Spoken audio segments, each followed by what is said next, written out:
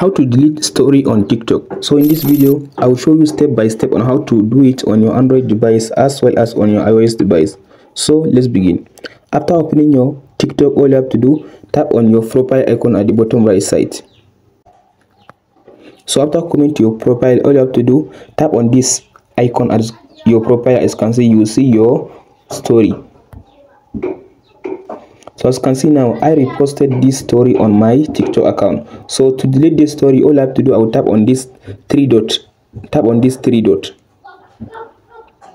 So tap on this delete button. Tap on this delete again. As you can see, it says delete this story. So tap on this delete. So by tapping on this delete, as you can see now, I don't have any story on my TikTok account. So that's it, guys. If this video helps you, don't forget to like and subscribe.